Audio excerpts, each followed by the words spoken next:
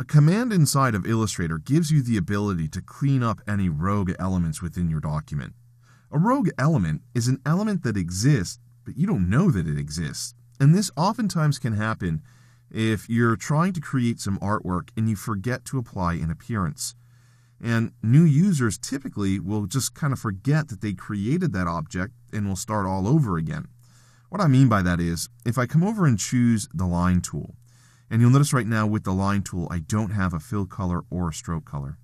And you'll also notice I'm working with postcardcleanup.ai, which is inside your exercise files folder. If I were to come over and click and drag out a line, after drawing out that line, if I press the V key on the keyboard and click away from it, you'll notice it's invisible. What I need to do is come over and select it, and after selecting it, I could then apply some type of an appearance to it. But like I said, oftentimes new users will just dismiss that and click away from it thinking that nothing's there. The problem with these rogue elements is you oftentimes can corrupt your documents because of them, if you have enough rogue elements.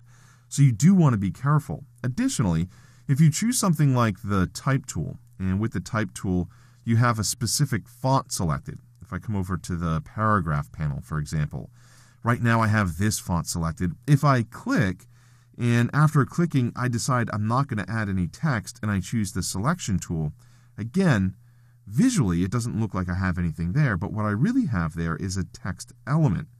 If I were to save this document and send it off to someone else, if they didn't have that font, they would then have mapping issues for no reason because that font's not even being used within the document.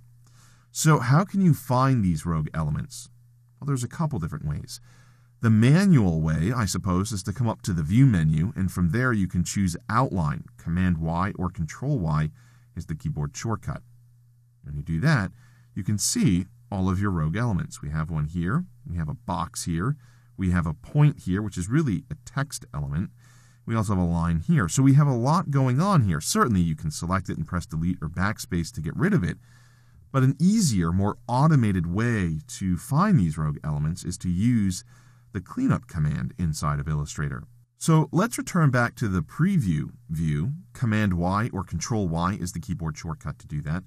What you can then do is come up to the Object menu. You'll notice I don't have anything selected. And under the Object menu, you can choose Path. And from there, you can choose Cleanup. That's going to open up a dialog box asking you what you want deleted: stray points, unpainted objects, and empty text paths.